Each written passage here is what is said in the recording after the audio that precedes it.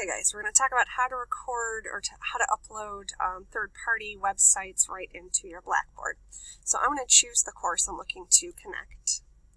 And you do have to initially connect it through your course tools, through McGraw-Hill Education, and then to connect a section for your students. If you need help with that, I can do a separate video. I think most of you are all set with that. You do need to create a content folder, so I just create a homework folder. In order to do that, I just click Build Content, Content Folder. Just name it something like homework, right?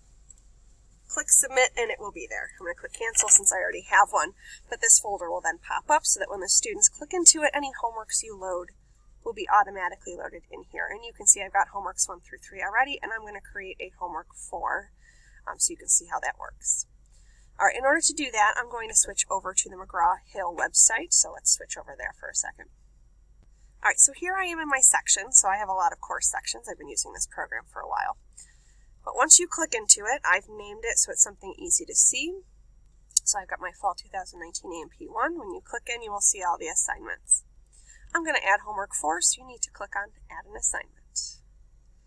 Now, if you want to create your own assignments, look at your own questions, transfer between instructors, I'm going to click on Question Bank, which will pull up this. Automatically, what it does is pull up the test banks by chapter. So if you're doing tissues, you would click that. There's various questions you can select. All right, if you want to look into each individual question, you certainly can by clicking over the question.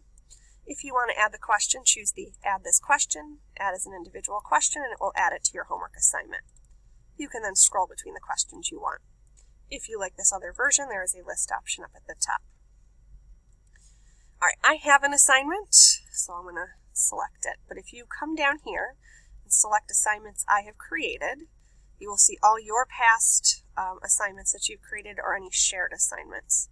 So I'm going to go into my homework 4 from last semester, which I'm happy with, and select it. Now again, if you want to go through the questions, you would select the questions and choose them individually, but I know that I like these questions, so I'm going to select all, add as individual questions. Okay, and now at the top you can see there's 25 questions. It is worth 100 points. If it does not come out to 100 points, I go to Organize Assignment, set all points value, and make the entire assignment worth 100 points, and then it automatically redistributes all of the points amongst the questions. If you want to certainly adjust them one by one, you can certainly do that as well. And then don't forget to name your assignment. This one happens to be homework 4, okay, at the top. All right, once you are happy with your points, your number of questions, the questions you've submitted, you can do one of two things. You can either save and exit, which means it doesn't show to the students and you can still continue to work on it. But I'm happy with this assignment, so I'm going to click Continue and connect it to Blackboard. All right, so you can either have it open immediately to the students once you finish this last screen, or you can post-date it by clicking on this and setting the date and time that it will show up to your students. I'll let it just open right away.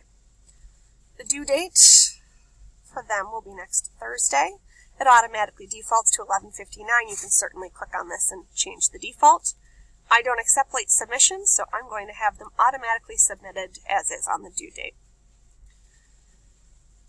All right, next, you can look at the different types of settings you want. You can expand your settings. So do you want any time limits? You could edit this, the number of attempts, the types of feedback seen. Certainly you can make all those choices, but I'm happy with my presets. All right, so I'm going to, now that I'm all set, hit Review and Assign. All right, the only section I have of this is the current fall section, but if you have multiples, you can certainly assign it to all of them at one time. All right, you can see down here that there is a Deploy to Blackboard. All right, this is labeled to On, so as soon as I hit Assign, it will open up a Blackboard window. And it'll ask you where you want that destination folder to go, so hit Browse. And I've created that homework folder, and I want the homeworks to show up in there, so I'm going to select that. If you scroll down a little bit, I only use the highest grade, and I allow them as many attempts as you want, but you can certainly average the last attempt, however you want to set that grade. Okay, it's up to you. The biggest thing here is to really make sure you're choosing the correct category. Because this is a homework and the way it's calculated into the final grade is as a homework, if you leave it as the default assignment, it will not be calculated into your final grade. So you need to physically go in and select, right? In this case, it's a homework, so I'm going to select homework, but if it's a different category, select the proper category, click submit.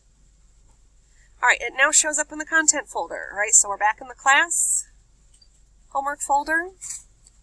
You will now see homework 4 with the due date will show to the students. In addition, if you were to go into the gradebook, it would have created a new grade column for homework 4, and it will auto-update when students take the assignment. You don't have to transfer grades. It will auto-update, okay, their highest grade after each new attempt, okay, right into the grade column and in the grade book, so that from this point on, it is very simple for you. Hopefully this was helpful. Email me with any questions.